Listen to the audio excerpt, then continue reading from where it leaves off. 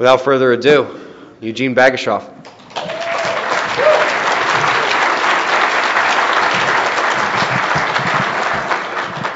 Okay, thank you guys. It's a really great thing to be here for the second time.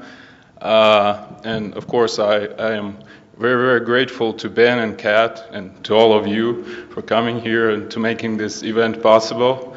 It's a really, really unusual and great experience. In like 2014, when I was starting watching Ben's channel, if somebody would say that in a couple of years I am going to be talking at these conferences, I wouldn't believe them. And even to this day, actually, when I think about it, it's like I'm walking around in a dream or something. It's a pretty unusual experience. Okay, so just a couple of words about myself. Ben has actually asked me to introduce myself. So I am a researcher at the Joint Institute for Power and Nuclear Research, SOSNY, in Minsk, Belarus. This is a part of National Academy of Sciences of Belarus. So I work in theoretical physics, namely particle physics. So this exact topic is not my academic specialty, so do not reference me as any kind of authority in these questions, if anything. But I'm pretty interested in this topic, and I feel like it's really important and relevant to what Ben does, and hopefully what you are interested in. So I'm going to be talking about atmospheric structures in the global electric circuit. But first, I'm going to give some basic definitions of things I'm going to talk about, because after last year's talk, I had people approached me and asked me some questions from which I understood that there was no clear understanding of what exactly I was talking about. So it was kind of it was actually my fault that I didn't pay too much attention to the very basics, what do I mean when I say cyclone or anticyclone. So I'll try to correct this with this section, the very first one. Then I'm going to proceed to give you a couple of highlights from my previous year's talk, because I feel that is really important, and plus there has been some new findings from Juno probe that's currently in orbit around Jupiter that kind of reinforces the hypothesis that I was talking about in the previous year. And then I'll have these 3 points marked with red, namely the experiment with ion wind, a hypothesis about the sun, and a hypothesis about the Earth. They kind of make up the core of what I'm going to talk about today. And it was an experiment with ion wind that kind of fascinated me and made me think about things, in particular about Earth's atmosphere, which I call the hypothesis, what I have to say about it. And I also have a sort of a supplementary hypothesis about the sun, which I call a hypothesis in this case. And to put this talk into a bigger perspective, so last year I was talking about the possible impact of Earth's magnetic field onto the formation of various atmospheric structures. And here we are going to look into the electrical side of things. So what role could the electric field of Earth play in the formation of, say, cyclones or hurricanes, that kind of stuff?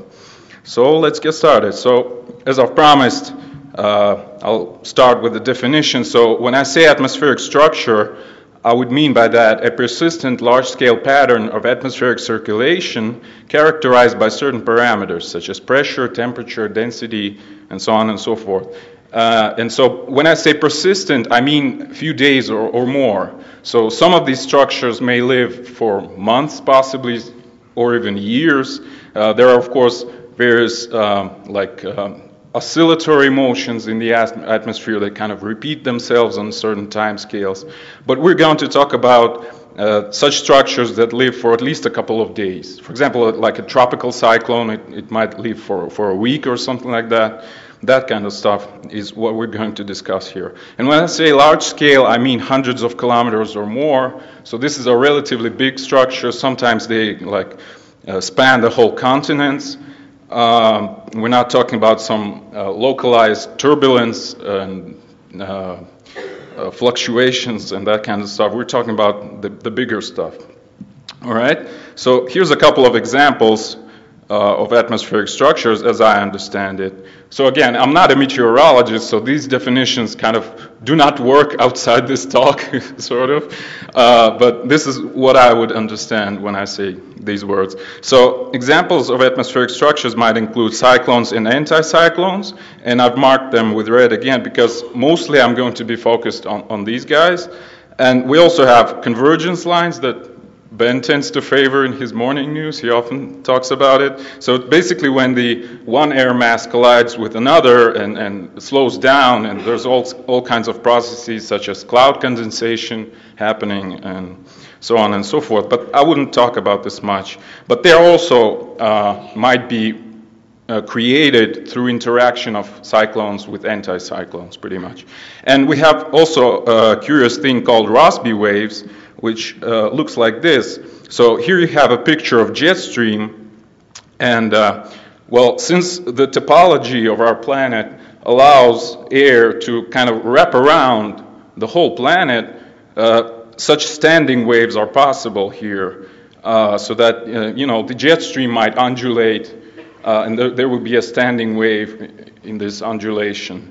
So these are called Rossby waves. And I'll also show you at the very end of my talk how these can be produced through interaction of cyclones and anticyclones, which in their turn might be produced, according to my hypothesis, due to the electric field of Earth. Okay? So by cyclone, I would mean a low-pressure atmospheric cell. That is a pocket of air with relatively low pressure with respect to its surrounding air masses, okay? So basically any pocket of low pressure air, I would call this a cyclone, all right? An anticyclone is, on the contrary, it's a high pressure cell.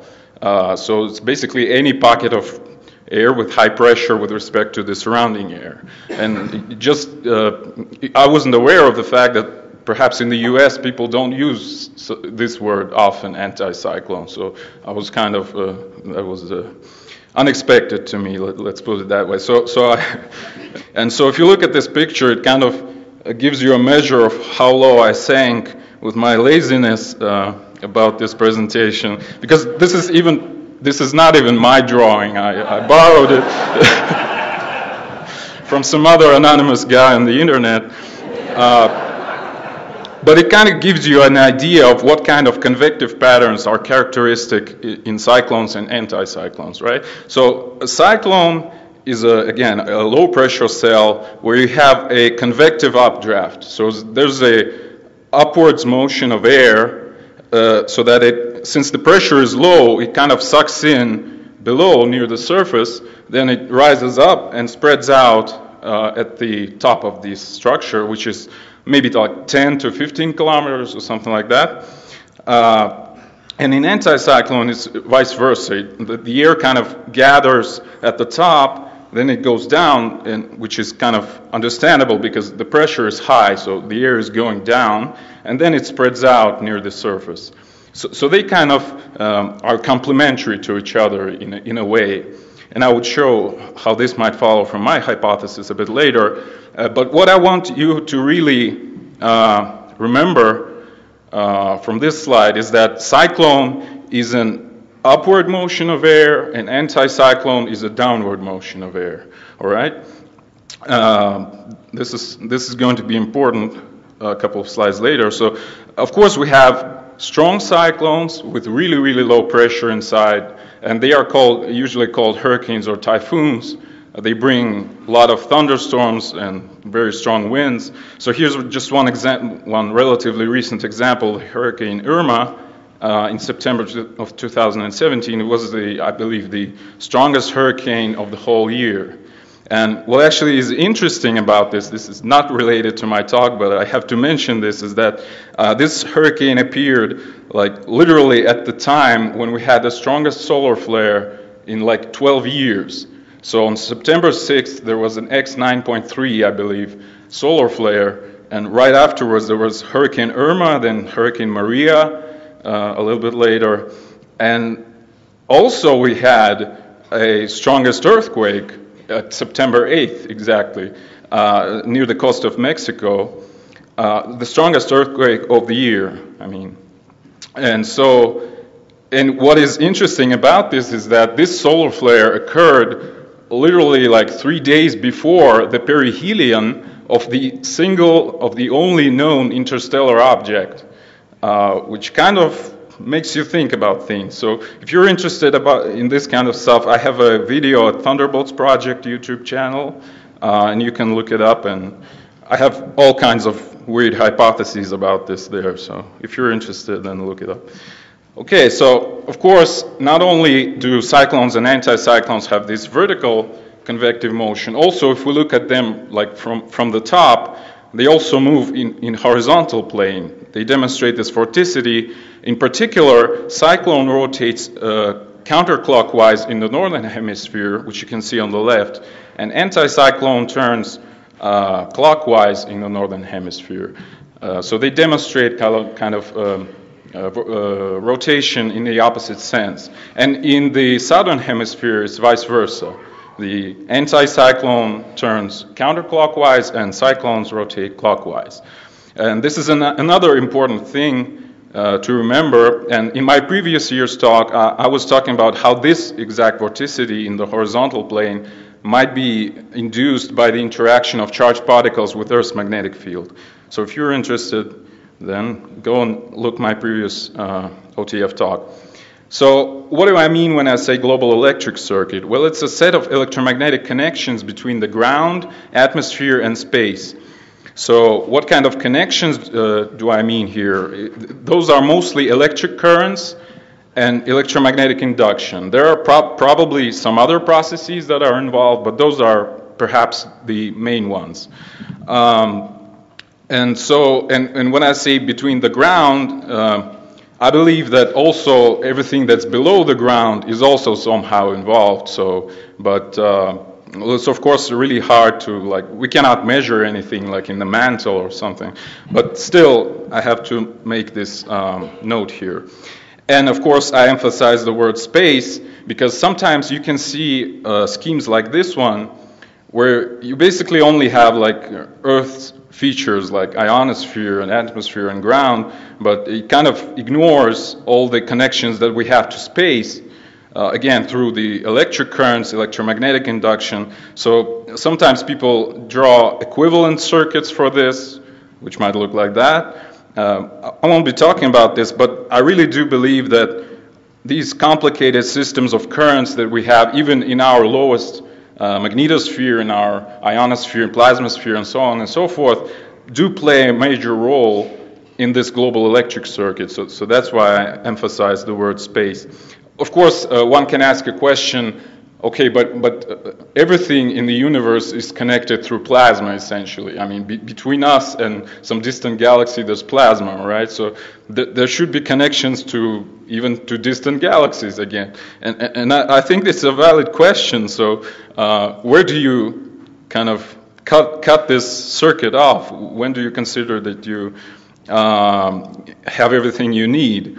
But at least I think if we consider the Earth's atmosphere, ionosphere, and so forth, and consider input from galactic cosmic rays, solar radiation, solar particles, and so on and so forth, we're pretty good to go already with this.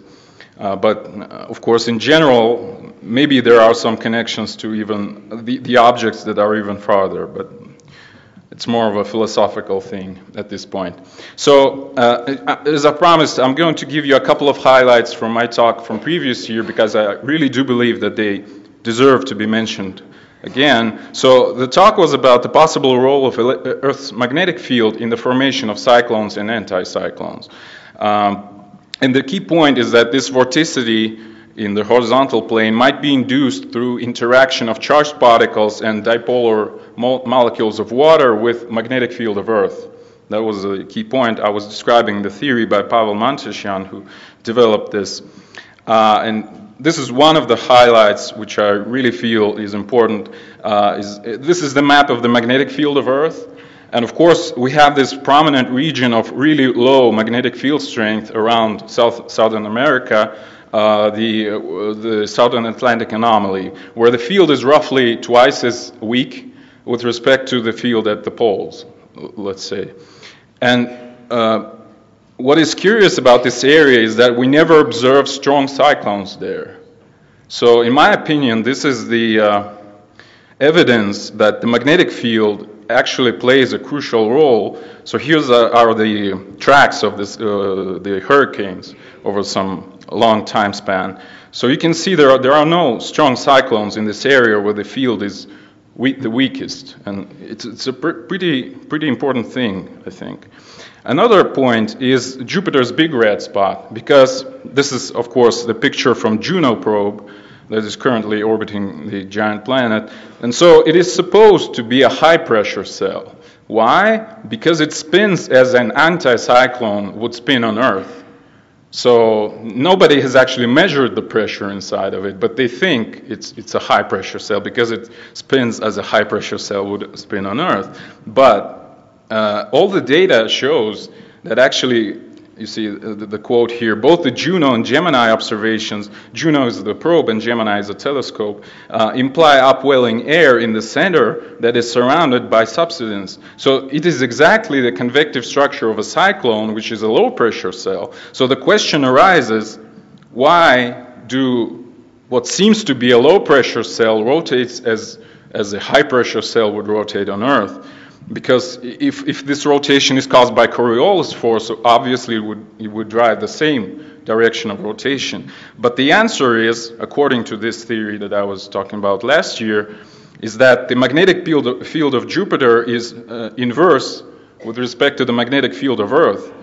So we have kind of the opposite poles with respect to Jupiter. On Earth, the magnetic northern pole is in the southern hemisphere, in Antarctica, and magnetic south is in the northern hemisphere. It's actually a thing that causes confusion many times, but it's like that because, you know, the northern tip of your compass would show to the north where the south pole is. That's why this discrepancy appeared. So, but on Jupiter, it's the other way around. The magnetic north is in the north. So, according to this theory, Pavel Mantasyan's theory, that will cause cyclones rotate in the opposite direction in anticyclones. So this would explain why big red spot have a convective structure of a cyclone, which is a low pressure cell, but spins like a high pressure cell would spin on Earth. And literally, I was on the plane on that day when this article came from NASA.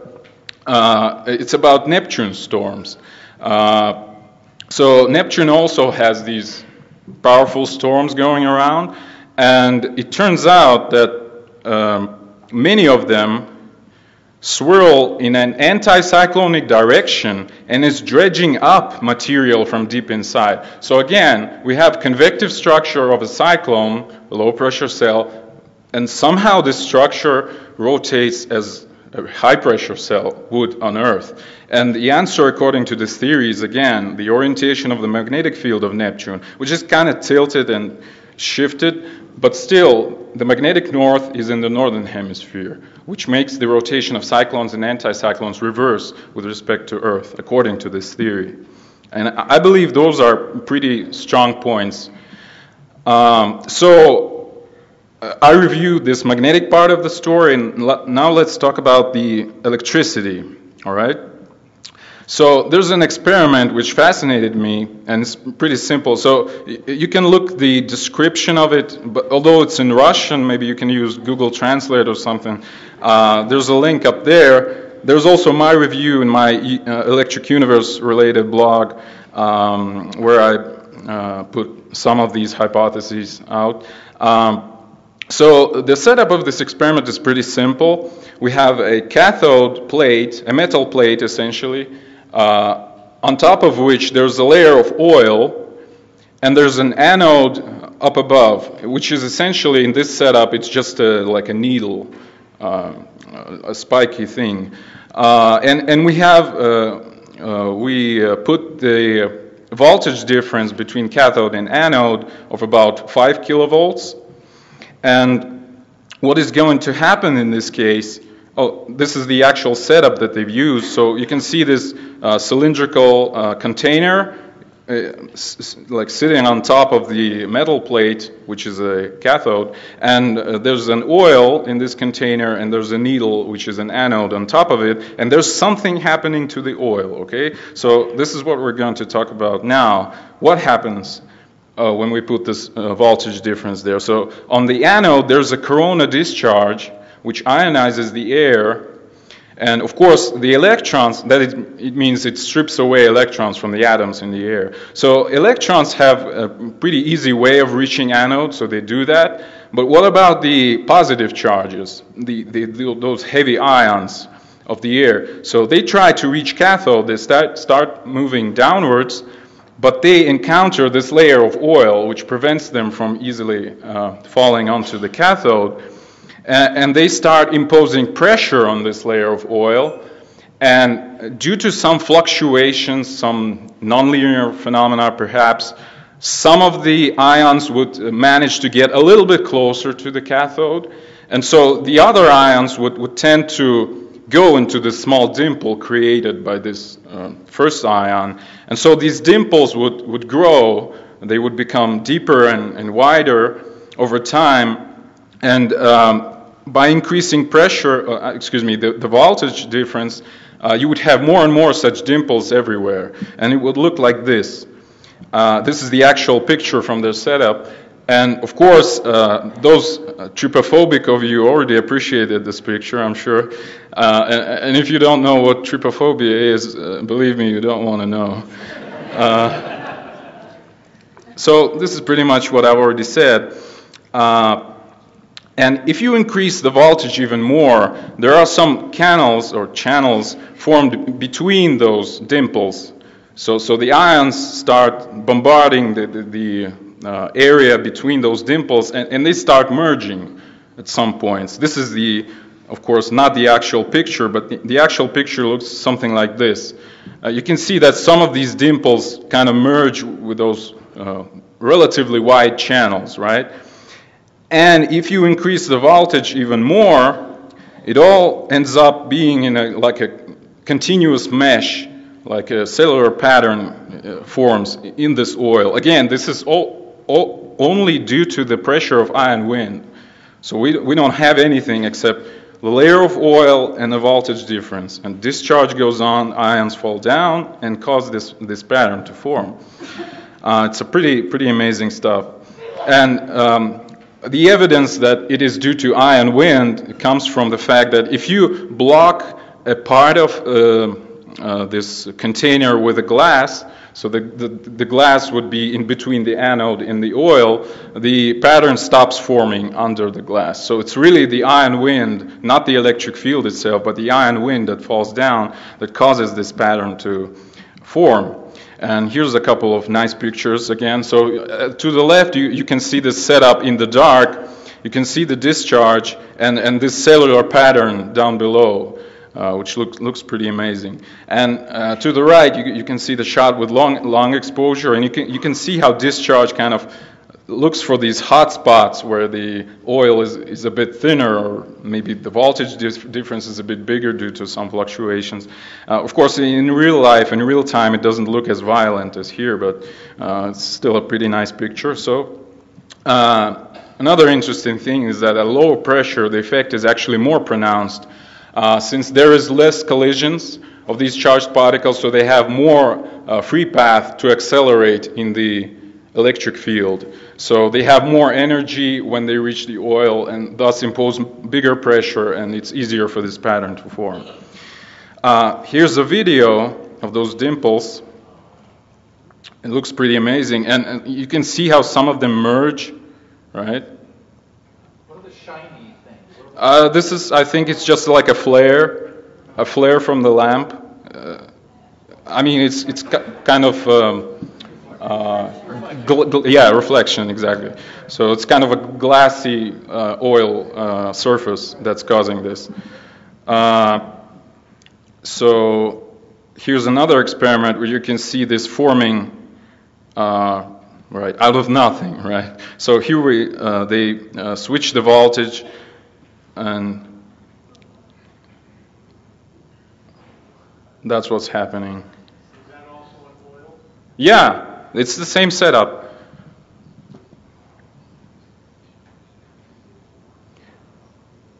Photosphere. That was a spoiler, man.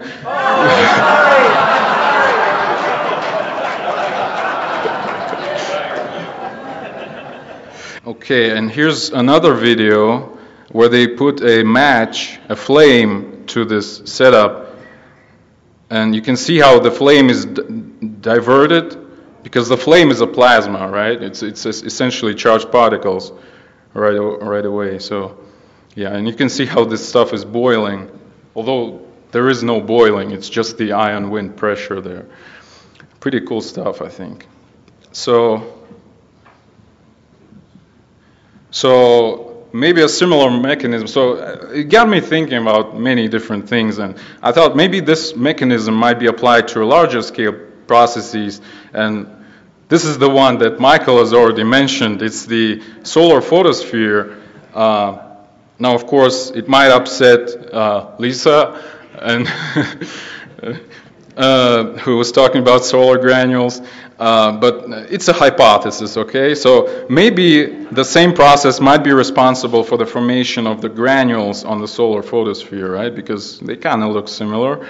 And I also want to mention Robitaille's model of liquid metallic sun, but Robitaille also thinks that, in heliophysics, the granules are supposed to be the result of convection, and Robitaille, even with his liquid model of the sun, also thinks they are the result of convection, where those cylinders of convective currents under the surface of the sun cause the surface to bump outwards in some areas, which become granules. But maybe the same thing might be produced through this ion wind pressure, just as I've shown you. I have to note, because I'm pretty sure there would be questions about it, is whether we actually need to have a surface tension. I mean, oil is a liquid, it has surface tension, there are shear forces possible. So is it necessary for such pattern to occur? And, well, I think that it is not. I think we can achieve the same thing with gases, because gases also can sort of counteract pressure to some degree. And a lot of my further hypotheses rely on this statement, but I'm not sure about this, so I might be wrong. But I think it's also possible with gases. So there's, of course, a question why this granulation pattern on the sun does not occur in sunspots, right? We don't see any granules in sunspots. And I have an idea that maybe if this photospheric layer is kind of like the oil layer in this experiment, maybe the sunspots are kind of the holes in the oil. Like if we artificially make a hole in this oil and kind of sustain it by some means, of course it would provide a better pathway for these ions to reach the cathode. There would be much stronger currents in these areas, which of course we observe on sunspots. I mean, coronal loops are exactly the strong currents between sunspots of different polarities that we literally can see in UV. So they are strong currents that emit a lot of radiation. So this is one idea, and this is kind of a stronger version of my hypothesis for this solar case, is that granules are produced under the pressure of ion wind when the plasma is accelerated downwards by the electric field, which supposedly exists between the photosphere and chromosphere, or the lower corona maybe. And so in this case, the photosphere of the sun might be a relatively thin layer of kind of less conductive material. I put the word liquid here, but again, maybe it's not necessarily liquid. So kind of like in this experiment with the oil, we have this layer where we observe this granulation. And in this case, sunspots might be the holes in this liquid or gas where the more conductive underlying layer is seen. Because we know that sunspots are actually, again, dimples in the surface. They are lower than the regular photosphere. So this kind of falls into place. Again, another question that I wasn't expecting to surface, but it did, is that, so would that mean that under the photosphere we actually have a negatively charged layer on the sun, because I mean, if the situation is the same as in this experiment, that would seem to be the case. But this is kind of a question that I don't know what to do with so far, but it's something I had to mention. So. And this is a kind of a weaker version of hypothesis. I thought that maybe sunspots might be those dimples that I've shown you earlier. Maybe there's not enough voltage, sort of, to sustain granulation as in regular photosphere. So there are only this dimple, which is a sunspot. But it's something to think about, I guess. It's basically a food for thought. And it goes, as I've written here, is that the first point is actually the same as in the previous slide, but the second point is different, is that the sunspots are these dimples in the photosphere which occur when the voltage is not high enough to sustain continuous granulation as in the rest of the photosphere. And of course, we might ask the question, what is the role of the magnetic field?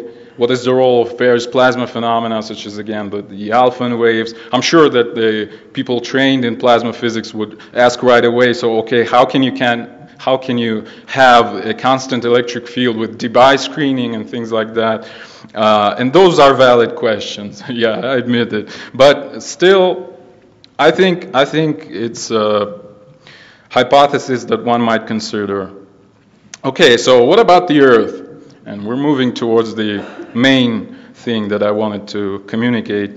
Can similar patterns be observed here too? So, and here's straight away the hypothesis that I have, is that the formation of atmospheric structures such as cyclones and anticyclones is influenced by the vertical electric currents in the Earth's atmosphere. So I just take this picture with the setup of the experiment and just write down to the right the corresponding layers that we have on Earth. So the anode, the positively charged electrode, would correspond to ionosphere, which conveniently enough on Earth is positively charged. Okay? Then the oil would correspond to the lowermost layer of the atmosphere, which is the troposphere, the most dense layer, which basically, if you look at the mass of the atmosphere below 20 kilometers, it's basically 99% of all the mass of the atmosphere. So it's much denser than what is higher above. And the ground, of course, plays the role of cathode, which is a negative electrode. And again, the ground is negatively charged on Earth. It's not a big news. But the voltage difference is bigger than what we had in the experiment. We have roughly 300 kilovolts between the ionosphere and the ground. And so it might provide energy for these ions to make structures similar to what we already saw. But, what we would observe, if you just take this setup as it is with the Earth, you would probably expect that the discharge would be more or less homogeneous over the whole surface. So the negative charges would reach ionosphere, and the positive ions would just fall down everywhere, more or less homogeneously. But there's a thing called Ampere's force that acts between two charged particles moving in the same direction. So basically, any two currents flowing in the same direction, they attract because of this Ampere's force. And so these infalling positive ions would also attract because of Ampere's force. And what my idea was that they would tend to focus into narrower tubes, sort of. By the way, this is the same process that causes Z-pinch effect in plasma. When the plasma kind of narrows down into a really, really strong current, it's exactly because of Ampere's force. So here's kind of the same process, but more relaxed in terms of energy. But this is my idea, that those positive charges would be focused to some areas. And of course, those are the areas denoted by 1. But of course, since they become focused to one set of areas, the other set of areas would become ion deficient. There would be less pressure from those infalling ions. And that will cause this pattern of alternating increased and decreased ion wind areas. And we know a thing called Burns effect in the atmosphere, which basically states that the downwards current strength, it's actually an empirical law, it's not a theoretical construct. It says that the downwards current strength correlates with pressure, with atmospheric pressure. So this is something that we observe here, that where we have this increased current because of the focusing of this discharge to areas 1, we would have higher pressure from these ions. And the areas deficient in ion pressure would demonstrate lower atmospheric pressure too. And here's where the cyclones and anticyclones appear, in my opinion. So in the areas where there's an increased pressure from these ion currents, we have anticyclones because there are higher pressure. In the areas where we have less ions, we have cyclones because the pressure is lower. Because of this ion deficiency, and it goes as far as such that in cyclones actually the current turns the other way around and the positive starts going upwards. It's a known thing, and so this downwards current over anticyclones, it's called the fair weather return current, often referred to as such, and in cyclones it's kind of the regular sort of current, but it goes upwards in cyclones and downwards in anticyclones. And here's a really oversimplified version of this. So what I've denoted with green here is what is usually understood under the global electric circuit concept. So it's this upwards current over the cyclone and downwards current in the anticyclone. It closes the loop between the ground and the ionosphere. But again, I want to stress the point that we also have to consider input from solar particles, galactic cosmic rays. So the global circuit is not limited by only this loop. All right. Here I'm going to show you how you can generate Rossby waves that I've shown you earlier with this pattern. So just take this pattern straight away that we had in the previous slides, and if you look at it from the top. Again, as I've said, and we're looking at northern hemisphere in this case. So anticyclones rotate clockwise in the northern hemisphere, and cyclones rotate counterclockwise. And you can notice that where they collide, cyclone with anticyclone, the wind actually moves in the same direction.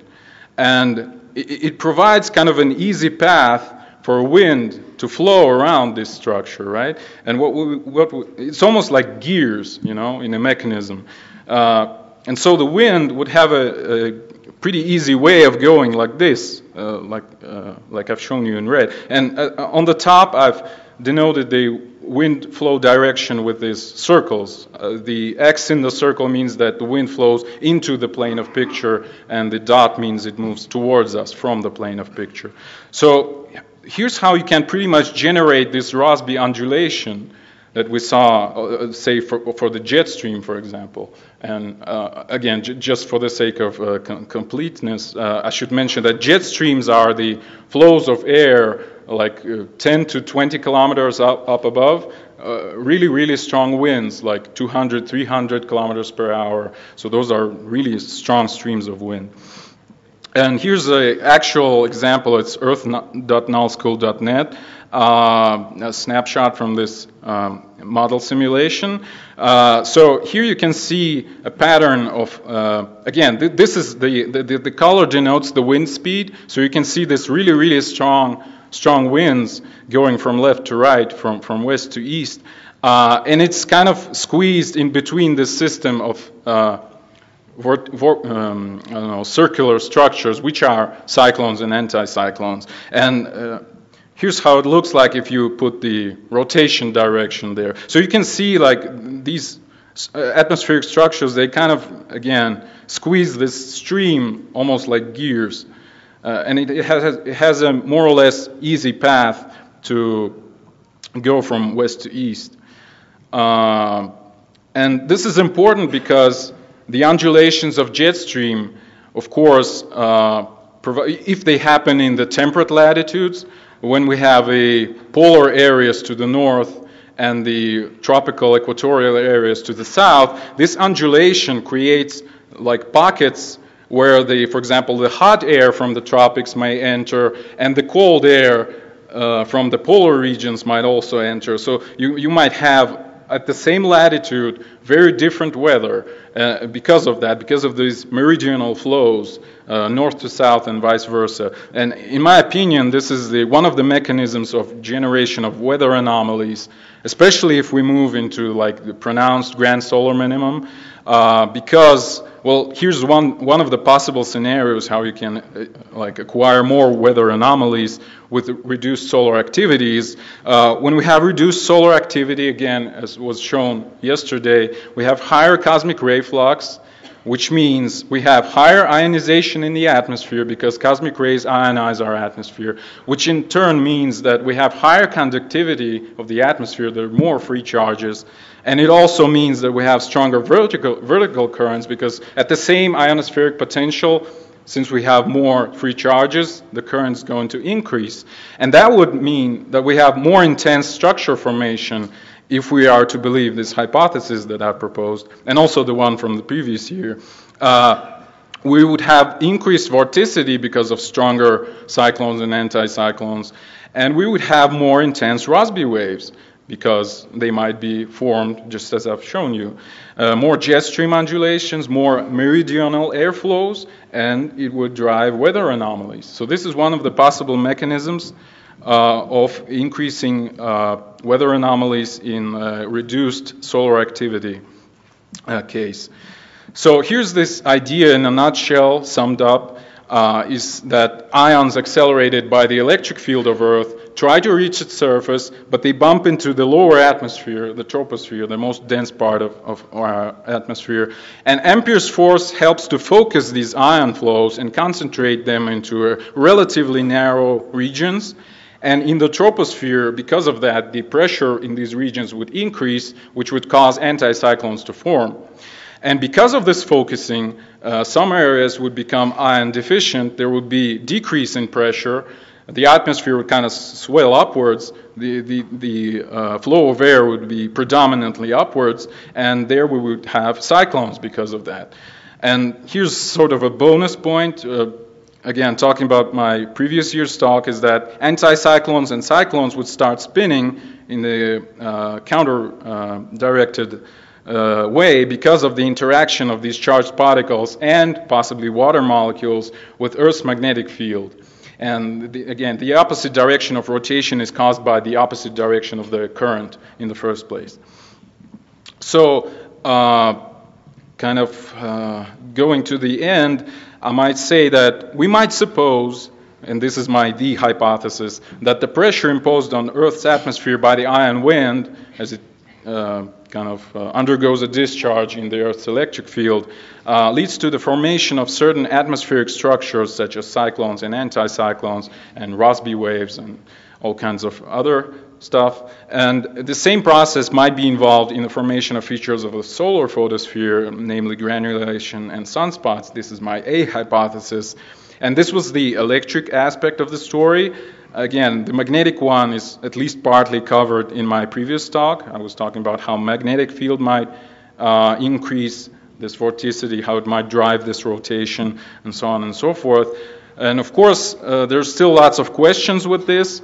For example, I've already outlined one of the possible connections to space weather, namely the increasing galactic cosmic rays leading to weather anomalies. But of course, also we have other pathways in which solar wind, for example, might influence this whole system. For example, the magnetic field of the solar wind influences the ionospheric potential, so it changes the voltage difference between the ground and the ionosphere, which obviously would have an impact on something like this, and so on and so forth. Then I had an idea that maybe we can look at total electron content maps. Those are the maps of electron content in the ionosphere, and compare them to these structures. But so far, I haven't had any actual results, and I don't think it's possible, at least at the level of resolution that we have today with these maps.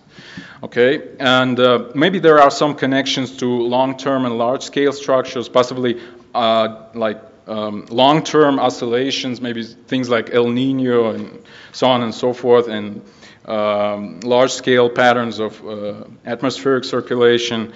Could be, this is another thing to consider. in this context, especially with, solar cycles and things like that. And of course, one thing I have to note is it's important to evaluate the level of importance of this process. So it might be true, everything that I said, except that it doesn't do anything, So in the sense that all these structures might be created just from turbulence, just from regular thermodynamics, because we know that the equations that describe air motion are nonlinear, they demonstrate chaotic behavior, and so on and so forth. So it's important to evaluate actually how important is this exact process in the generation, the production of these structures. But I feel that there's more and more evidence that actually it is important. I cannot say definitely that it's the most important process, but it is what it is. Okay, thank you.